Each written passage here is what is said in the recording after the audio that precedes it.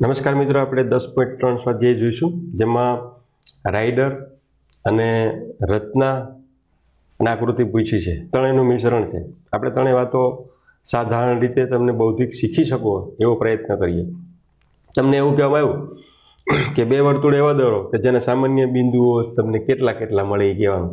તો બે વર્તુળ દોર્યા, બે અલગ છે એટલે એમાં ક્યાંય છેદતું નથી, એટલે એનું સામાન્ય બિંદુ કંઈ પણ મળશે નહીં, એટલે 0. પછી બે વર્તુળ સ્પર્શે છે એટલે એનું સામાન્ય બિંદુ તમે જુઓ તો આ 1 મળે. પછી બે બિંદુ છેદે છે, બે વર્તુળ છેદે છે એટલે એના બે જો વર્તુળ છેદે તો ઓછામાં ઓછા બે જ ભિન્ન બિંદુમાં છેદે, ત્રીજામાં છેદે નહીં. ત્રીજું બિંદુ એવું નથી ક્યાંક જે વર્તુળ બે છેદવાથી 3 બિંદુમાં છેદે, આવું શક્ય નથી, બરાબર? તો એ 2. બીજું વર્તુળ અંદરથી જો છેદતા હોય, એક મોટી બંગડી લ્યો, એક નાની બંગડી લ્યો, બે અંદર નાની બંગડીમાં મોટી બંગડી મૂકી દો તમે અંદર, તો એ બે સ્પર્શતી હોય એવું, તો એક જ એનું સામાન્ય બિંદુ બની શકે. અને ત્રીજું એવું છે કે બે અંદરથી વર્તુળ નાના મોટું હોય તો પણ એવું બને કે એ બે કોઈને ક્યાંય છેદે નહીં, એનું સામાન્ય બિંદુ છે 0 હોય. તો એટલી એની શક્યતાઓ છે, આનાથી વધુ શક્યતાઓ નથી. બીજો પ્રશ્ન તમને એવો આવ્યો કે એક વર્તુળ આપેલ છે. હવે આપણને વર્તુળ આપી દીધું એટલે હું વર્તુળ દોર નાખું. આ વર્તુળ આપણને આપી દીધું છે, ધારો કે આ વર્તુળ છે આપણી પાસે, એવું માની લઈએ. હવે આ વર્તુળને તમારે તેનું કેન્દ્ર શોધવાનું છે. આપણે ખબર નથી એનું કેન્દ્ર, પણ તમારે એવી રચના બનાવવાની કે એનું કેન્દ્ર તમને જડી જાય. તો આના માટે તમારે રચના તમે કેવી દોરશો, એના માટે આપણે એક શરતો યાદ રાખીએ કે તમે એક જીવા દોરો. તમે જીવા દોરી AB, કોઈ પણ જીવા દોરી શકો, સરખી જીવા હોવી જરૂરી નથી. આ બીજી જીવા લીધી CD, તમને એમ થાય કે મારે અહીં લેવી, લઈ શકો, મોટી લેવી, લઈ શકો.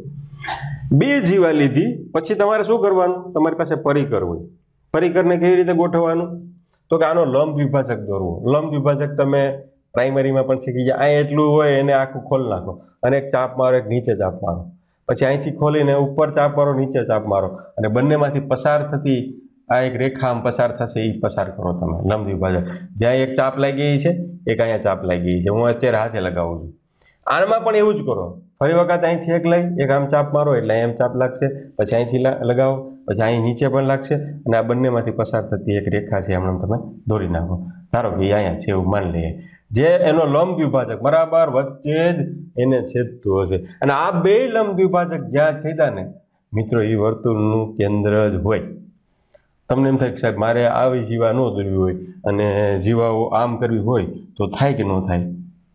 ઘણી વખતે આ શિક્ષકો ક્લાસમાં આવા દાખલાઓ ગણાવતા નથી, કારણ છોકરાઓ નબળા હોય, જેને કારણે એ પ્રયત્ન ન કરે, રચના શીખવાનો હોય તો પણ ન થાય. પણ બહુ અઘરું નથી, કરી શકાય એવું છે. તો તમે એક જીવા દોર્યા AB, તમે આમ લીધું BC, બેયનું સામાન્ય ઉદ્ભવ બિંદુ હોય. આમાં પણ તમે લંબ દ્વિભાજક બેયના દોરો, અને જ્યાં છેદે ત્યાં પણ તમે કરી શકો. બે સમાંતર જીવા લઈને પણ કરી શકો. ઘણા બધા વિકલ્પો આના છે, આપણે તો અહીંયા જરૂર નથી, બહુ લાંબી વાત નહીં કરીએ, પણ તમને આવડી જાય આ વાત. તો આ વાત હતી દાખલા બીજાની, કેન્દ્ર શોધવાની રચના દોરો. તો આ તમારે લખી દેવાનો આ રીતે. ત્રીજો પ્રશ્ન પણ ખૂબ મોટો રાઇડર સ્વરૂપે છે, આપણે એને સરળતાથી સમજવાનો પ્રયત્ન કરીએ. બે વર્તુળો એકબીજાને બે ભિન્ન બિંદુમાં છેદે એટલે આવું થયું, તો આપણે દોરીએ. હાલો, આ એક વર્તુળ દોર્યું મેં, બરાબર જોજો. પછી બીજું વર્તુળ દોરવું, એક આ બીજું વર્તુળ દોર્યું મેં. બે ભિન્ન વર્તુળ બે ભિન્ન બિંદુમાં છેદે, એનું નામ આપી દો અહીંયા P, આનું નામ આપી દો અહીંયા Q. બીજું શું કીધું, તો સાબિત કરો કે આનું કેન્દ્ર પણ હોય, આનું કેન્દ્ર પણ હોય. આ એક અંતર થશે કે નહીં થાય? આ અંતર પણ થશે કે નહીં થાય? આ અંતર બે સરખા હોય કે ન હોય? અહીંયા નામ આપો O, તો PO બરાબર OQ થાય કે ન થાય? થાય. અહીંયા જ લેવાનું છે, બરાબર. આપણે બીજું આ અંતર પણ થશે કે નહીં થાય? આ ત્રિજ્યા, તો અહીંયા નામ આપો M, તો PM બરાબર તમે શું કરશો? QM. આ અંતર પણ સરખા થશે કારણ કે એક જ વર્તુળની ત્રિજ્યાઓ છે. હવે આ તમે જો OM દોરો, તો કે બે ની સામાન્ય એક જીવા દોરી છે, બેમાંથી પસાર થતી હોય એવી રીતની, તો બેને જોડતું, બેના કેન્દ્રને જોડતું. તો સામાન્ય જીવા તેમના કેન્દ્ર, આ કેન્દ્ર છે એની સામાન્ય જીવાને લંબ દ્વિભાજક, એનો લંબ દ્વિભાજક એટલે લંબ વિભાજક પર હોય. શું લંબ વિભાજક હોય? તેમના કેન્દ્ર, આના કેન્દ્ર છે ક્યાં હોય? આ સામાન્ય જીવા, અને એનો લંબ વિભાજક જ્યાં હોય ને ત્યાં હોય. આવું એનું કહેવાનું છે. કેન્દ્ર એટલે બે જ્યાં છેદે છે એની વાત કરવાની છે. તો તરત તમે જો આ એક ત્રિકોણ બનશે, હું અહીંયા મૌખિક વાત કરું, એક આ બીજું ત્રિકોણ બનશે. આ બે ત્રિકોણ તમે જુઓ તો આમ જુઓ તો બેનો સરવાળો કેટલો થાય? 180 થશે.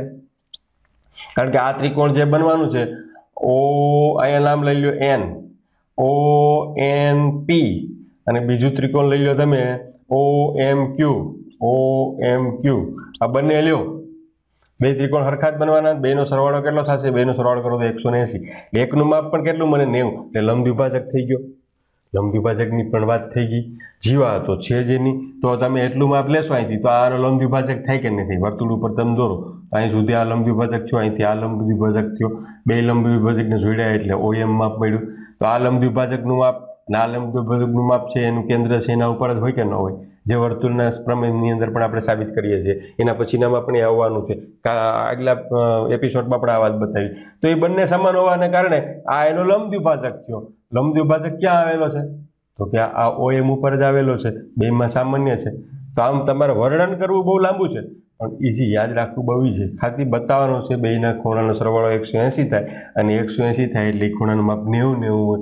એટલે બે વડે ભાંગવાનું થાય આવને, એટલે માપ કેટલું મળે? 90 એટલે લંબ વિભાજક હોય. આ સરળ રીતે તમે બતાવી શકો, સાબિત કરી શકો. હવે ઘણી રાઇડર છે, બધી રાઇડર નહીં લે, સમય જાય, કારણ કે તમે પ્રમેય પાકો નથી કરતા. આવી ફરિયાદો છે દરેક શિક્ષકોની. તો પ્રમેય પણ તૈયાર કરો, પણ રાઇડરો પ્રમેય આવડતા હશે તો જ આવડશે. આભાર.